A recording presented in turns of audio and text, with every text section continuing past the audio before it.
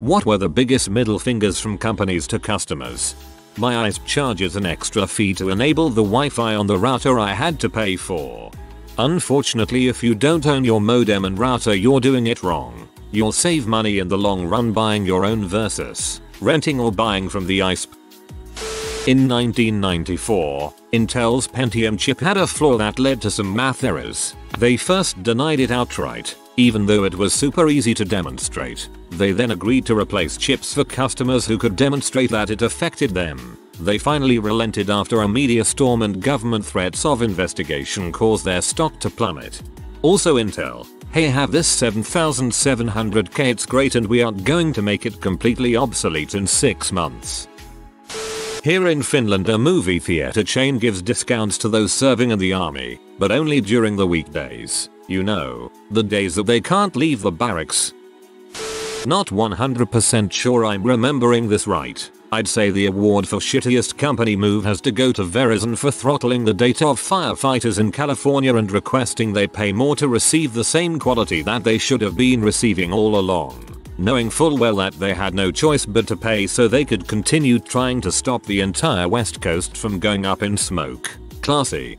Oh crap. Then they made those commercials about how firefighters used their network because it was dependable.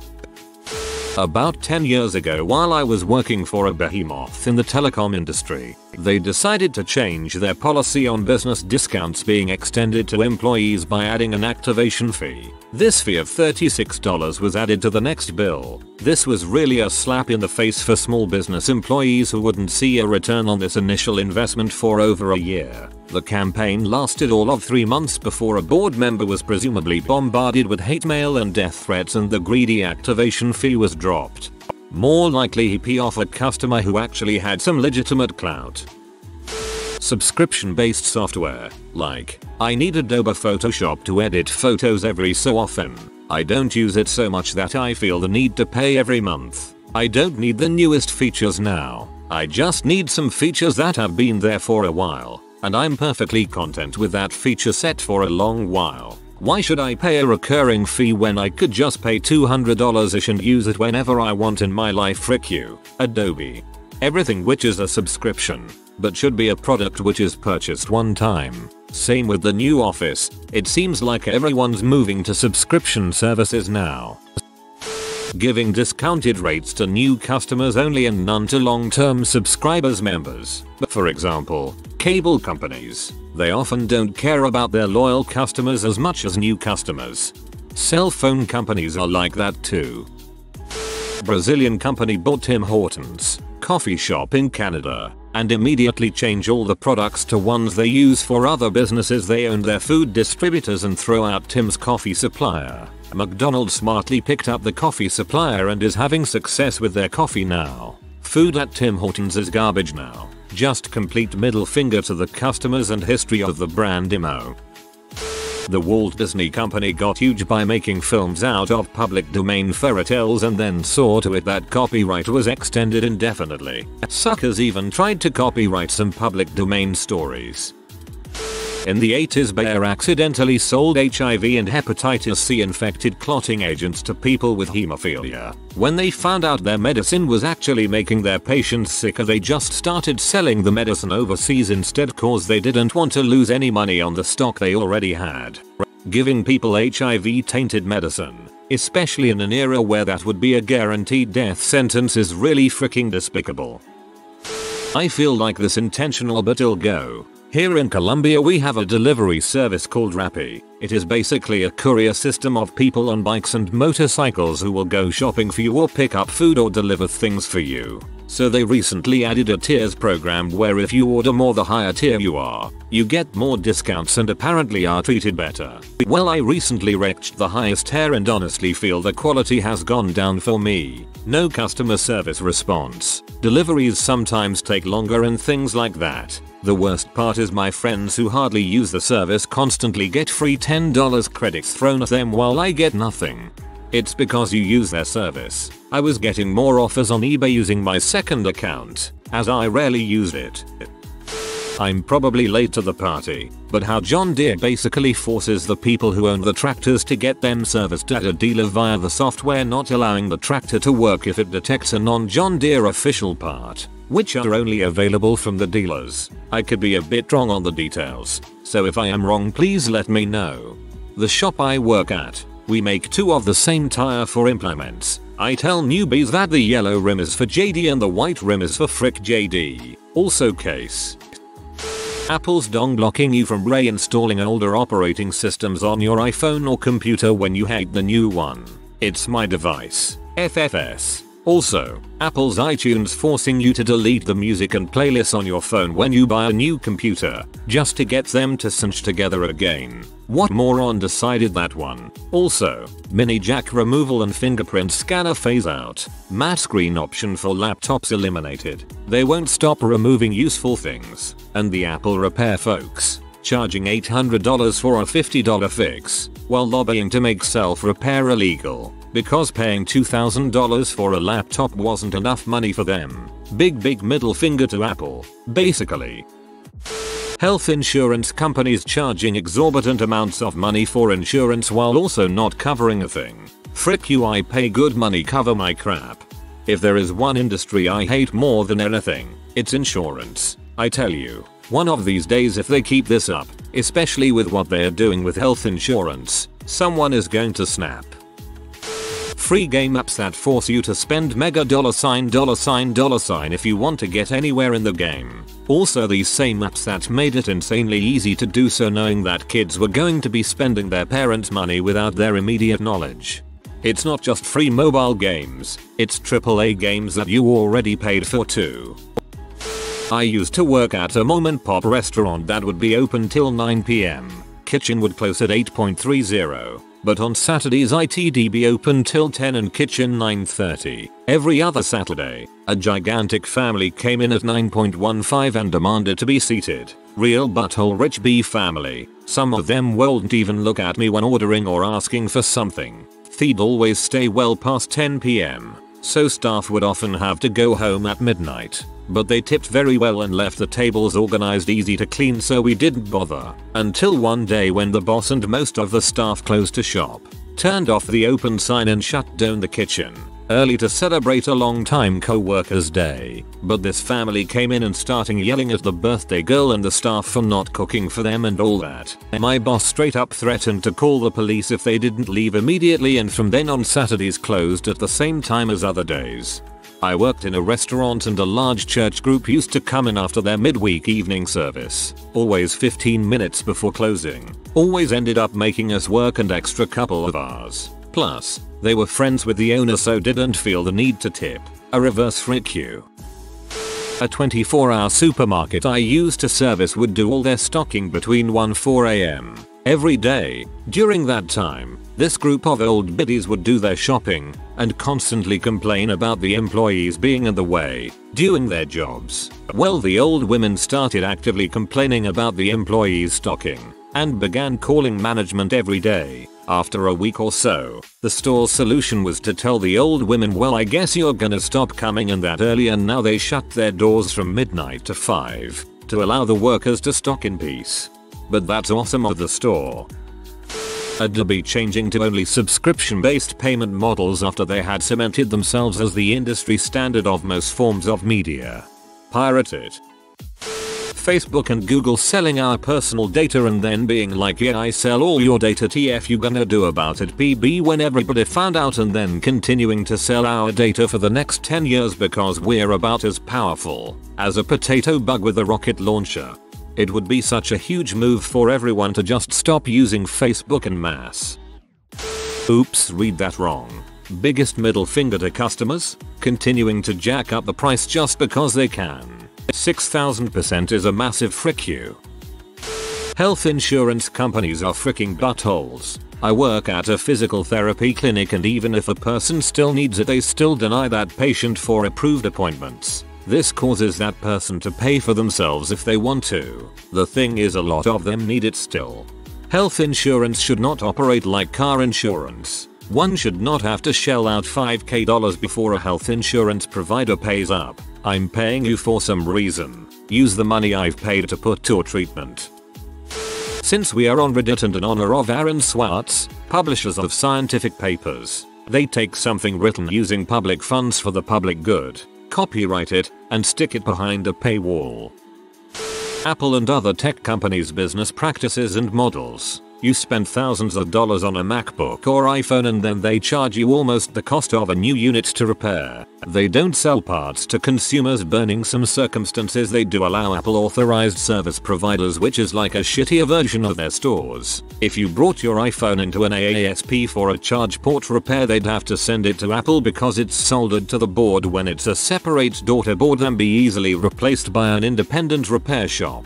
And forget about replacing a failed hard drive or RAM module in the newer MacBooks. Everything is soldered to the logic board and they are loaded with other hardware related problems. And just about every component is serialized, so even if you find a used replacement part on eBay, it won't work without special software that Apple has. And it's not just Apple that does this. John Deere pulls the same crap with big farm tractors. Farmers don't have access to the special diagnostic and repair software needed to perform service. So if a simple little sensor fails, you have to send the equipment to a dealer, which could be hundreds of miles away and cost thousands of dollars just to transport it. Time is money in any business, especially in agriculture. They make 4x the money in service and sales. Wells Fargo. They've taken homes from elderly folks with paid off mortgages. They've illegally repoed military members' cars while deployed. They've committed fraud at every opportunity. Their whole extra accounts thing was far from an isolated incident. I really need to switch banks, but frick is it a pain in the butt with 20+ bills, taxes, mortgage, etc. all linked to the account I've had for 20+ years. Fast fashion and even bigger fashion brands. Burning clothes to have intended scarcity. Also offering free shipping and returns and then burning clothes you return because it's cheaper. I worked in retail. Prices on clothes go up every year. Not because the quality of the product has changed, but because their $1 billion+ profit wasn't good enough. Probably Bethesda's response to people complaining about not getting canvas bags in the collector's edition of Fallout 76. We aren't planning to do anything about it. Coca-Cola uses real sugar where high fructose corn syrup is banned, which makes a yummier, less dangerous product. In the US they use high fructose corn syrup and it tastes inferior, so Americans have to hustle to find a good source for Mexican Coke. It's not just the sugar that's different. The bottling company in each country region changes the recipe according to what they believe their consumers want. Sometimes it's more or less sugar, or different water amounts, etc. It's always so interesting to me to try Coke in different countries because while it's all the same syrup, the taste can vary wildly. Apple. Here's the 3G. It can only take photos. 6 months later. 3GS. You can take videos. The fact that you could take videos on the 3G if you jailbroke it makes this criminal plan obsolescence. Like you literally used restrictive code to block hardware capabilities, so I would spend another $500 in 6 months. There is so much like this you don't even realize. Apple constantly increasing the price of iPhones and MacBooks like crazy. They're aiming for people selling their kidneys for technology. Apple's repair denying the right to repair and charge hundreds of dollars for $50 fix. Really just anything that company does is crappy. Food companies constantly reducing the amounts of products real sneaky, like everything is less, peanut butter, flour, sugar, everything, while still substantially increasing prices. Subscription-based software, Blu-ray, forced auto updates in software, video purchases infected with DRM that requires Big Brother Studios permission to use on a different player, Windows 8/10, not including Ethernet jacks on streaming devices, removing non-HDMI connectors from video devices. The McDonald's incident of a lady having her labia melted to her thigh from the coffee being too hot. McDonald's didn't want to do anything about it. Upwork, a freelance site which already charges clients to post jobs and takes a 20% cut of all the money that freelancers earn on the site, has recently announced there will be an additional fee for every job you apply to as a freelancer. These car dealerships will ask $49K for a 5-year-old non-diesel pickup with 89K miles. They probably gave $15K when it was traded in.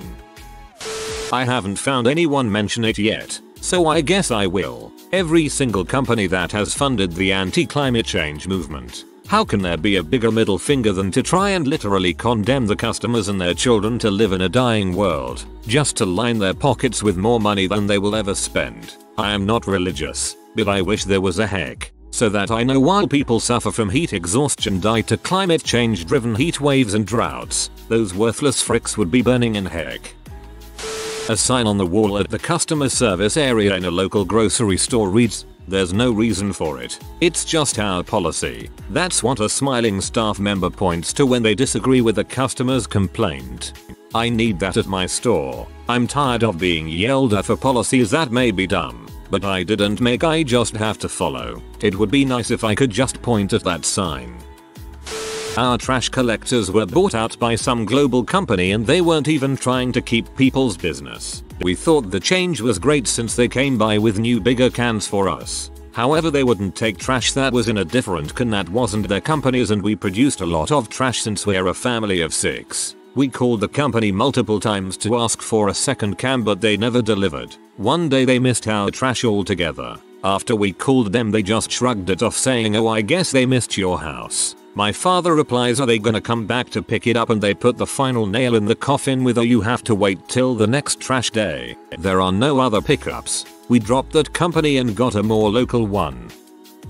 I worked in a bank till last week. They raised the debit card annual charges by doubling it, without notifying the customers. They now charge for each SMS sent, even for promotional messages. They debit froze thousands of accounts, without warning, so that the customers would update the bank documents, which the bank failed to procure when the accounts were opened, without warning the customers because a regulatory body was going to fine them. Customers found out their accounts were frozen when they attempted transactions, like in restaurants, hospitals, paying off the Uber, wedding shopping, etc. Equifax. You don't have a choice but to be their product customer, and they don't care about protecting your personal information, like name, addresses, SSN, credit history. After the massive breach that exposed the information of basically every American adult, plus some Canadian and British, they offered discounted credit monitoring. They couldn't protect our information in the first place, then they want you to have them monitor it. Plus, an executive waited to announce the breach so he could dump his stock before it tanked. UGL Dual Links, a mobile game that used to be F2P friendly until they started rolling out structure decks. Things only available through money, and as expected game balance are in favor for these decks. That is among the cutbacks they implemented. Even worse was the community started rationalizing it as the best since cheating in any competitive environment is okay. Konami, same company who had a guy make games for them for decades, Metal Gear, then fired him and kept ownership of his franchise and ruined it after making one game without him. Removing the audio jack from their cell phone so you can't use 99-cent headphones and have to buy their proprietary crap. What absolute pieces of human filth. Removing the headphone jack was crappy. I think the real middle finger was when they sold the headphone jack back to you in the form of a tiny, very easily lost adapter. The first year or so of PayPal, their slogan was, "No fees, ever." Welp, once they got everybody using and relying on their service, here come the fees. Big middle finger, and they've been cashing in ever since.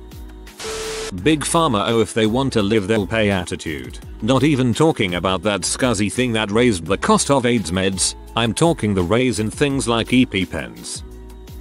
If you don't like permanent internet connection being necessary to use our Xbox One, we have something for you. It's called our Xbox 360. KR.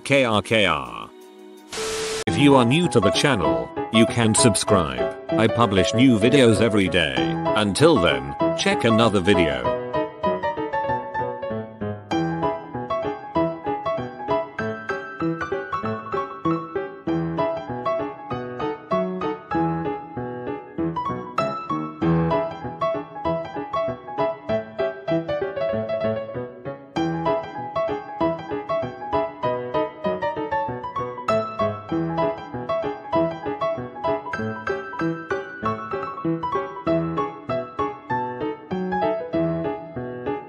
Bye for now.